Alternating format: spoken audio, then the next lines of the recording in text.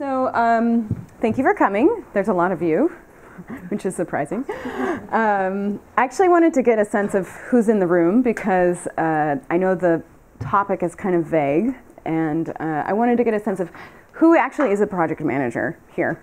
Okay, cheaters, you're not supposed to be here. Who is a designer? Okay, developer. Okay, and how many of you work by yourself? Okay, cool. And how many of you work in an agency or a small team? Okay, great. So my name is Sara Rosso. I work at Automatic, which is WordPress.com, some other things. And over the past few years, I've worn a lot of hats. I'm currently director of marketing, but I have an unofficial title of getting stuff done. And I have taken like a lot of project management classes and over the years, and I just wanted to kind of share some of the principles I think between what project managers are trying to do and how maybe you perceive that when you're trying to run a project or when someone is trying to run you to get a project done.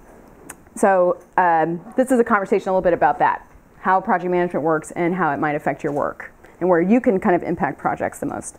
So I just wanted to start with this quote.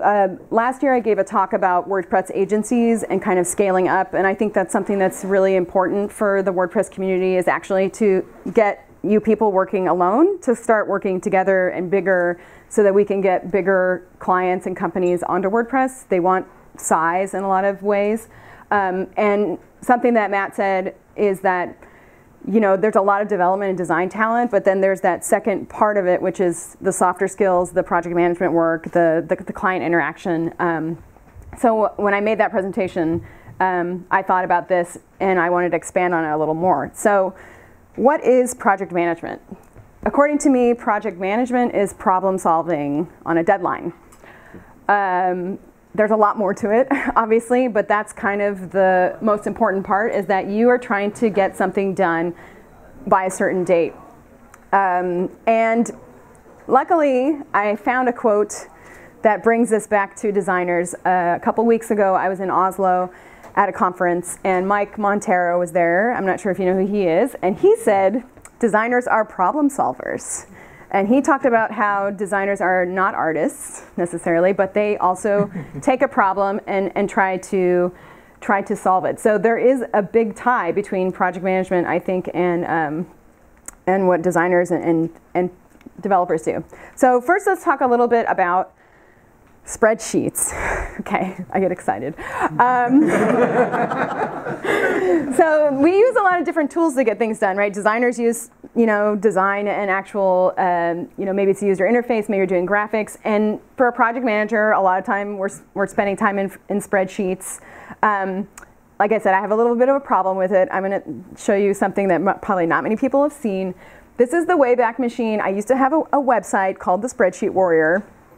And this is, obviously can't see anything anymore because there's no design. But basically, it was just a landing page with quotes that had spreadsheet in it, like this one that says, great works are performed not by strength, but by spreadsheet. And definitely Samuel Johnson did not say that. So this is a little bit about, I really like spreadsheets. And the other thing that project managers love are Gantt charts. I'm not sure if you've ever seen that before. You might be lucky if you haven't. And just a little closer look at it, just so many beautiful things to fill out and tables. And it kind of brings a calm to me. But we're not going to talk about those things today. What I wanted to talk a little bit about today is the project management triangle. It has some other fun names like the iron triangle or the triple constraint. But let's kind of focus on the simple name that you'll remember. And that is talking about cost, schedule, and scope. Okay, and these are the three things that put pressure on a project during its entirety, right? And the project manager is constantly trying to balance those things, right? And to, in the middle, keep the quality good and stable.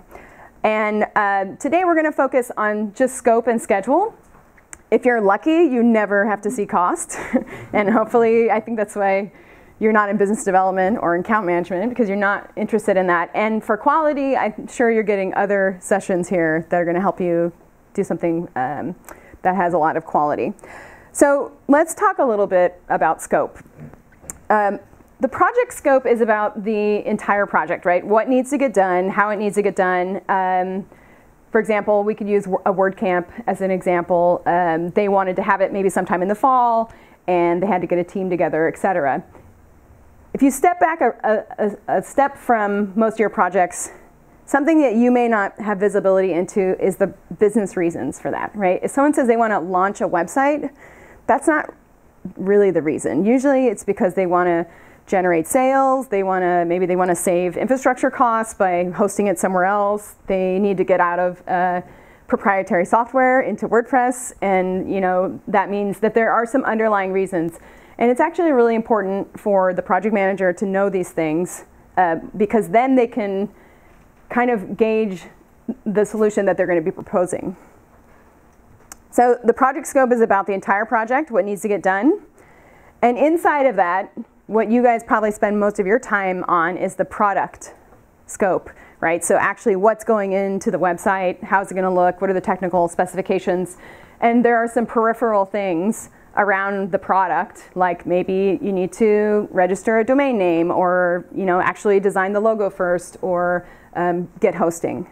So if we want to talk a little bit more about, sorry about that. So in an ideal world, what's an ideal world? You might have something like waterfall. So you have a discovery process, and you're part of that, and you actually get to understand the information being shared, what the business reasons are. You are part of the planning and the strategy, architecting that solution. You collaborate and execute that solution, and then you deliver it, right? And in reality, a lot of projects skip steps. Maybe some things are decided before you actually get to the project, or by the time you've been involved, that you are kind of jumping somewhere here in the middle. Maybe someone abandoned the project, right? And you're picking up the pieces.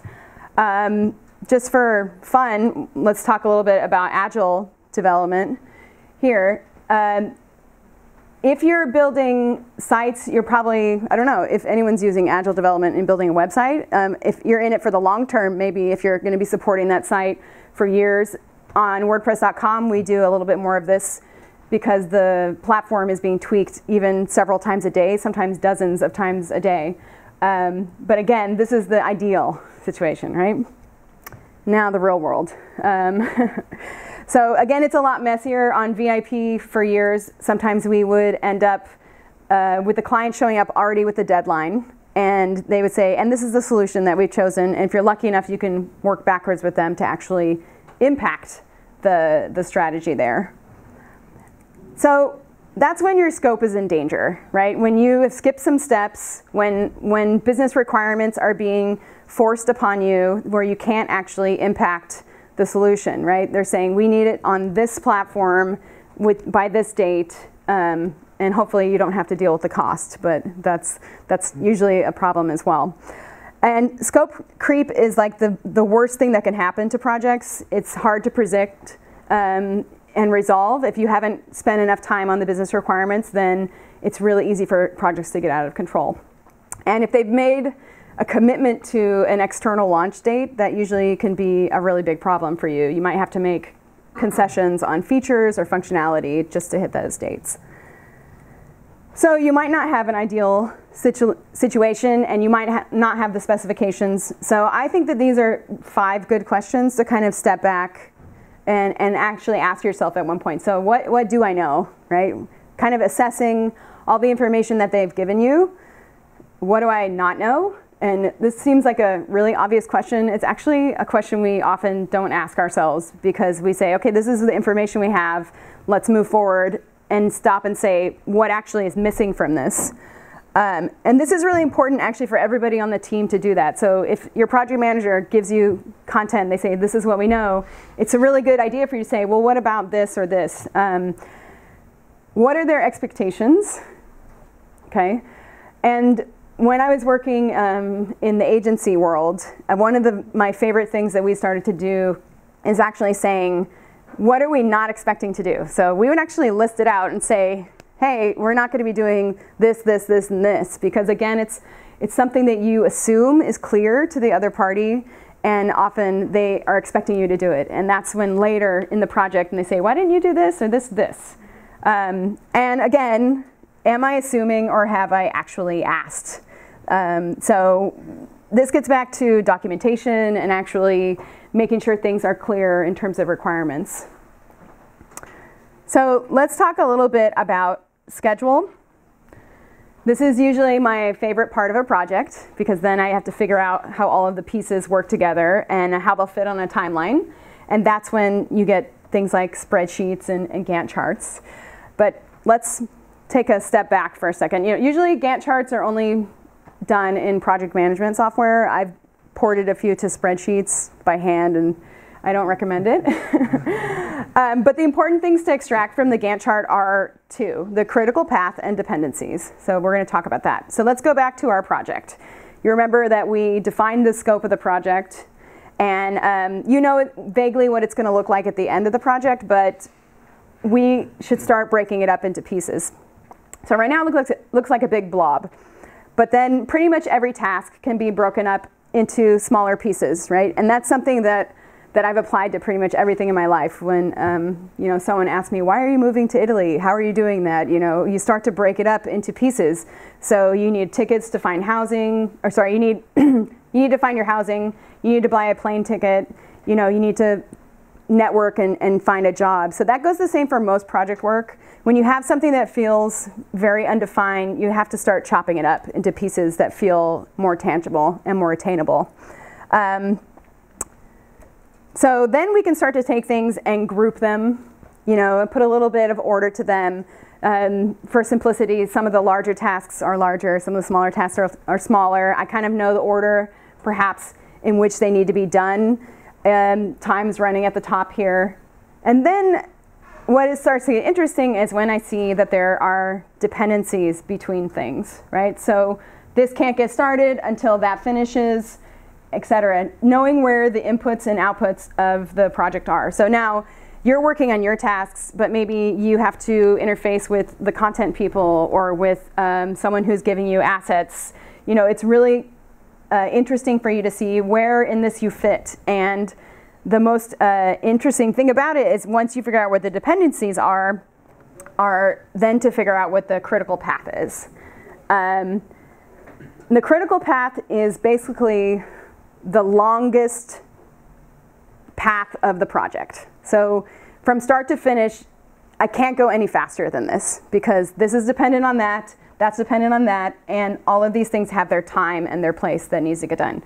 As a project manager, I am obsessing over the critical path, right? Because if any of these things move, the whole project moves, okay? And it's really cool for you to kind of know where you are in the path, right?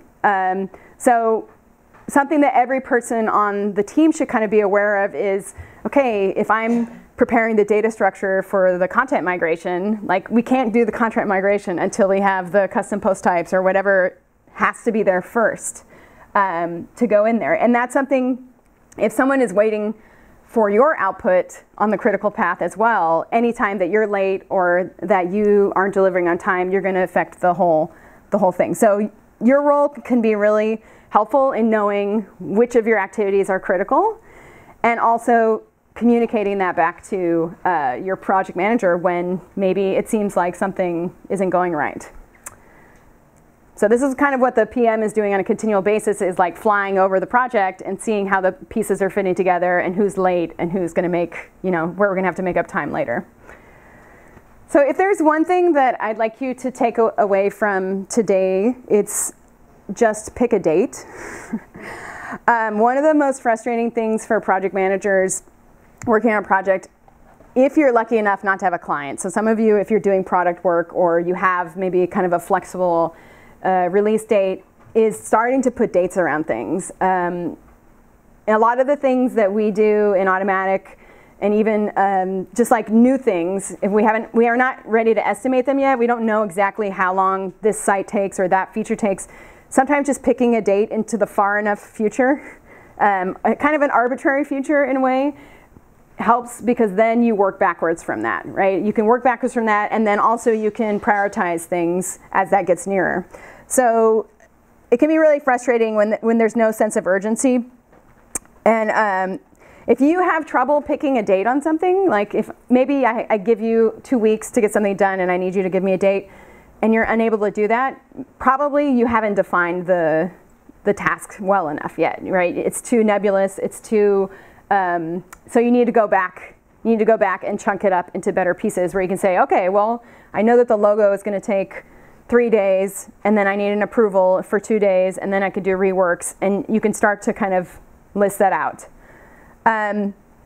In software planning, I would say that, I don't know if there's a rule of 3, but maybe 3x for planning. So usually if the developer says it's 2 hours, I put in 6.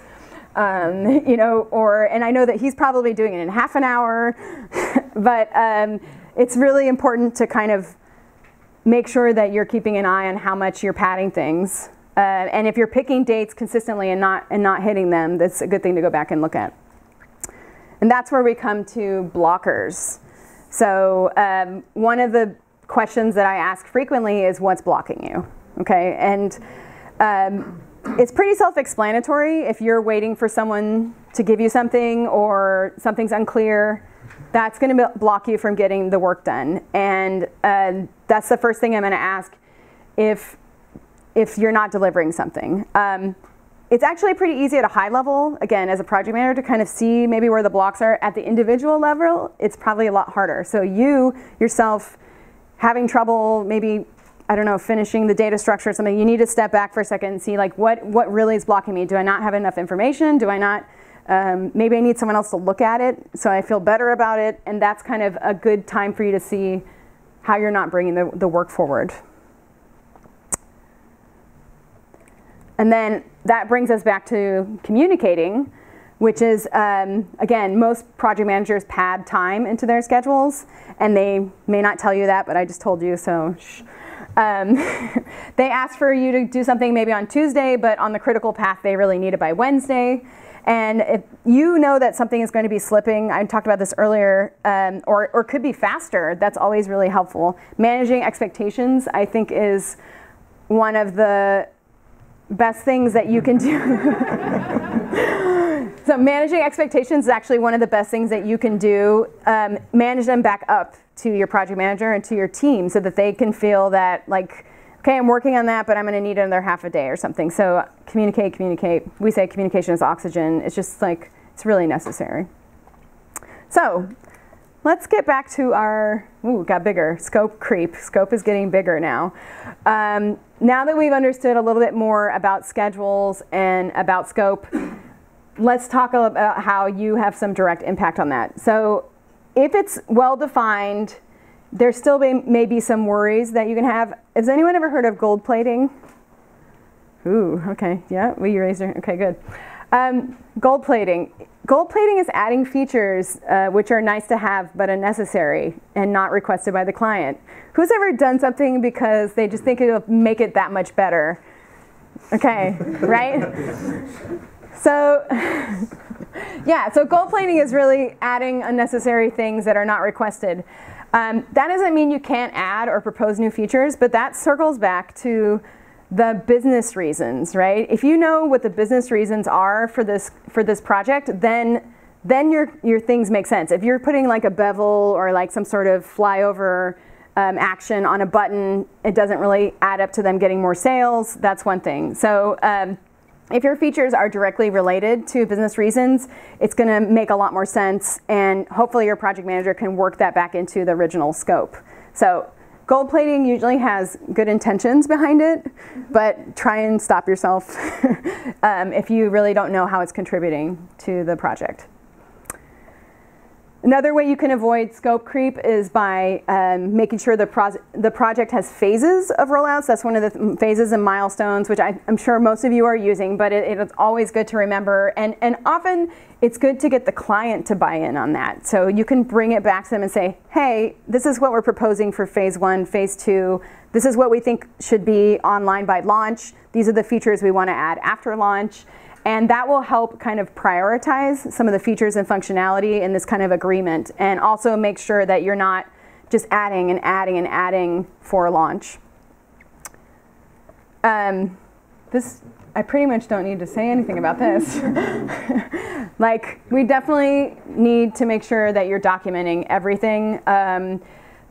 A lot of the conversations, and if you'll see people taking notes, you know, the project manager usually during client meetings, during your talks, are just furiously taking notes, because it is good to have a reference. It's good to say, well, this is what we agreed upon. If you're working alone, and I've actually worked with a couple of freelancer designers recently, and I'm sure at some point they're frustrated because we're doing things back and forth. We didn't agree on them initially, but we didn't agree on anything initially. We just said, oh, let's just go. And that's the problem when, you know, it just helps you to kind of document. So if you're not used to that, maybe you can start recording phone calls and taking out notes from that.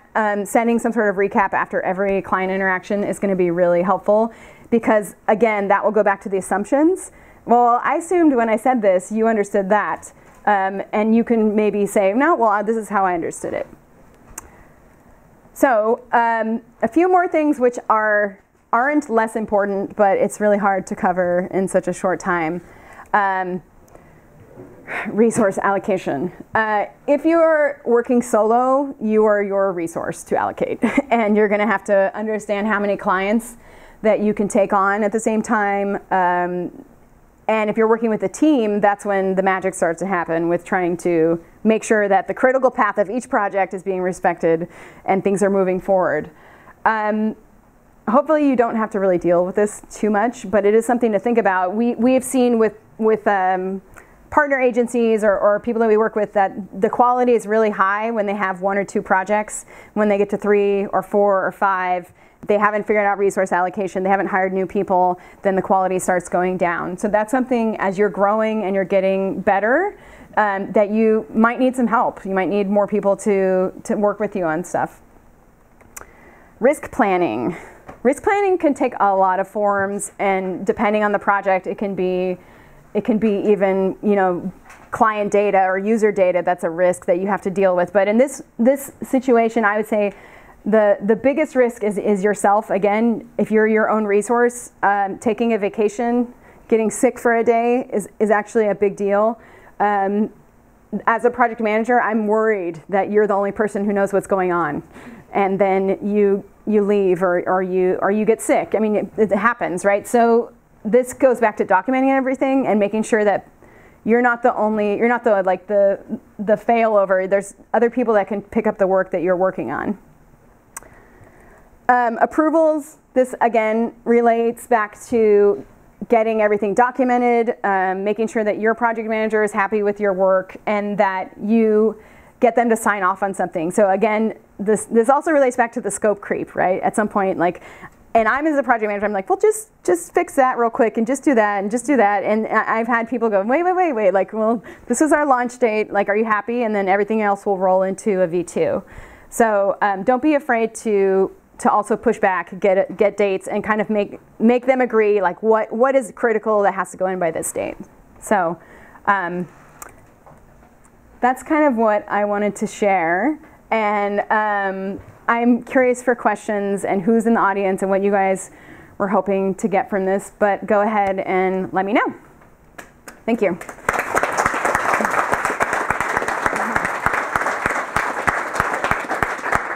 Any questions? Uh-oh. Yes. Front row. When you have, Casper, we know you. Hi, Casper. When you have a situation where you notice that an agency that you work with or a partner that you work with actually have problems with resource allocation, how do you talk to them about that? Yeah. What do you do about that?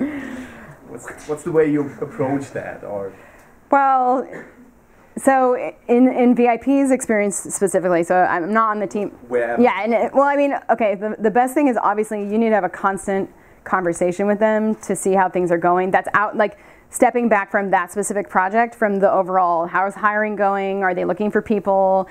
Trying to see, I mean, we've had people who tell us they have too much work, and that's actually a really scary step for some people to turn down work, but it's something that gets respected at the same time.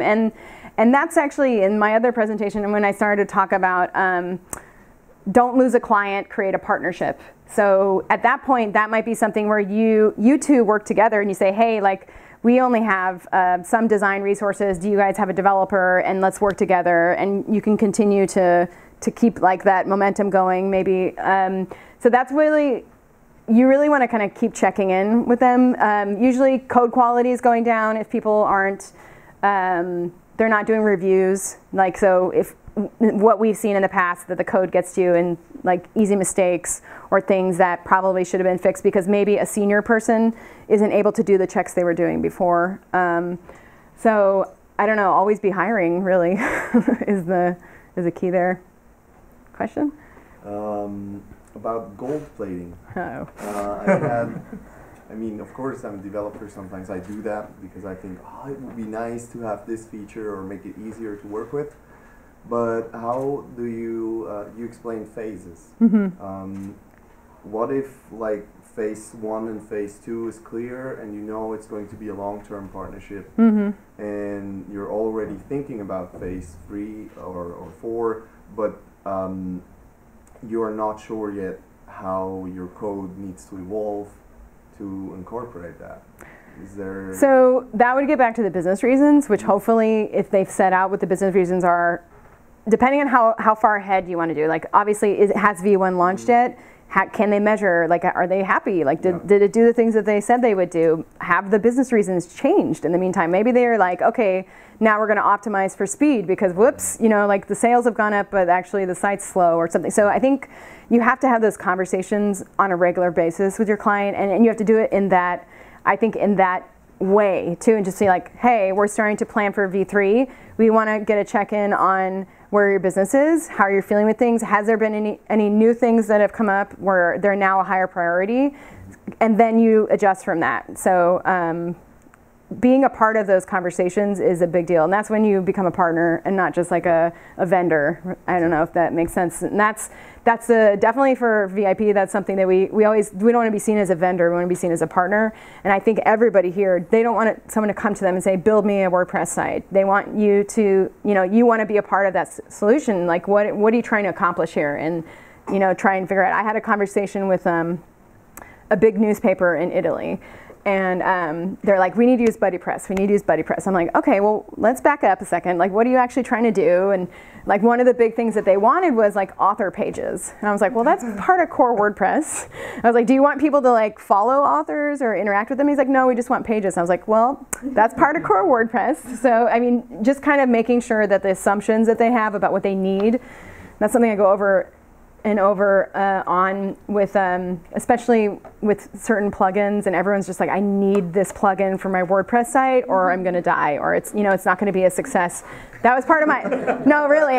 When we do booths at blogger conferences and stuff, people come up in a panic because they're not able to install something, or and I go, wait, what are you trying to do? If you're interested in that, actually, my last presentation in September was just about that, and it's aimed at end users. And basically, it's focusing on like content and purpose. And I was like, if you don't know what those two things are, no plugin is going to help you. So yeah, being a part of that conversation on a regular basis about the business reasons and what's kind of changing is really, really helpful. Thank you. Hi, front row. My current situation is I work on products, so I don't have clients. But I do kind of maintenance work, the kind of pieces of work that are not quite connected to release schedule. Okay. So there is no. So you have trouble picking a date? Date pressure. No, that's not the question. Okay. So there is no pressure of date, and I am given, luckily for me, a lot of autonomy to what specific work to do. And my approach, my current approach is I do what I call roadmaps. Mm-hmm. So on GitHub, I create an issue, I call it roadmap for a thing, and I do like step by step, like what I see. You create milestones around that then, or? No, not tied to milestones. Okay. So my question is, what do I need to pay attention to keep like management people happy about that? Milestones. My first thing would be like, okay, so how do you, In sense of dates or Well, in sense of phases? both. Both, Absolutely, yes. everything, both. Yeah, schedule and scope, right? That's, for me, I want to say, okay, how are you prioritizing? That's really the important word. How are you deciding what's most important here? Okay, that must be phase one, unless it's dependent on something else later. And then, yeah, when can I see that? How quickly are you going to do it? So break it out, not just like single list, but break it out by sections. Like. Yeah, and I think if you start to look at how you have this huge roadmap and you can start to break it into pieces and figure out, like, maybe something can't be done until 6 months later, until you've fixed these 6 things, So you know? so that's kind of built in already. I already write it in like not in arbitrary. I already write in like semi-chronological order. Okay. That I need to do this and then that and then that. Yeah. So. Yeah. Well, I think on GitHub, I see a lot of people are organizing around milestones. I think that's really helpful, because at least if someone is stumbling upon your work and looking, they're like, oh, why isn't this issue being worked on? And they can see it's not part of the milestone that's coming up now too, that in some ways it answers their question for them, that they know you've decided this is not a near-term priority. So I don't know, it's good to, I think it just, documenting and sharing everything is just better, just to tell people what you're going to be doing. So that's what I would do. Okay, thank you. Okay, question? Do you have a good tool to recommend for the critical path and the milestone? You can do it on a piece of paper, to be honest. Okay, but like an online tool? No, really, it's literally breaking, I'm going to say spreadsheet. Well, that's what I do with a lot of things, is I do start in spreadsheets, because then you can move things around really easy, and, you know, if you're not doing a piece of paper, but I start with the biggest circles, and then under those I have sub things, and start to break those out, and then I arrange those into order, because maybe I can't print the name tags until I have the final name list or something. So that's probably where I would start. I would start on a piece of paper, but then I'd probably go to a spreadsheet, just for organization's sake. Otherwise, if you want, there are some open source project management tools. They're probably a little too much for what you really need to be doing, because then you start getting into, like, you know, really actually setting up Gantt charts and stuff, which are fun, but but maybe a little too much. So I'd probably just do it in a spreadsheet, just because then you can drag and drop and move stuff around really easily. Yeah, question? Yeah, actually I'm interested in the Gantt chart, because you can put the dependencies in there. Yes. How does that work? Of course I can find something online about it. But Yeah, I think one I was using is OpenProj. I think it's a little rough, you know, 'cause that's it, but hey, we love our open source. Basically what you're going to be doing is there's going to be a column there that says, it'll say like priority or dependency, and basically like you'll say task number 17 is dependent on 4. So and it'll immediately like throw it where the end of 4 is. So you'll just put in what the dependencies are in a column. Blue lines on the second column, and what do they do? Duration. This duration? Yeah, so you might say this task, I estimate this task to be 5 days, and it'll immediately put out 5 days, and then you have to have a start date somewhere, right? You have to start somewhere, and then it'll start to, you just tell it what the dependencies are. Okay. Yeah, in the order. Okay, cool. What's the name again of this? I think OpenProj, Proj, I think is the one that I was using, but Microsoft Project has one. I think there's some other ones. Merlin for us. What's that? Merlin. Merlin? Okay. Yeah, that's really Cool, thanks. Yeah. Excellent. Yeah, see, we have some people in the audience who are here to spy. Anyway, any other questions? Okay. Oh, 1, 2, okay, two-way. Sorry. I was actually asking like what kind of PM software are you using, but actually we don't really use the PM software through. Not right now. I don't even know if I can say this on the camera, because the output is not as appreciated in my company as it is for me. So I usually just want something that can be shared, and like if I'm doing something in project management software, probably the rest of my team doesn't have it. So I can send them a PDF, or I can just try and do something in a spreadsheet or something that is easier. So it just depends on the project. Right now I'm not doing these huge critical projects where I did like I did like ISO 9001 certification. When I was in Milan, and so we did all the documentation stuff. So that was something big that I would want to have. But I think it depends. You have to have something that's easy for you, but it has to be something that the rest of your team will use. Otherwise, you're kind of just throwing stuff at them. So anyway, thank you for coming. Thank you. Thank you.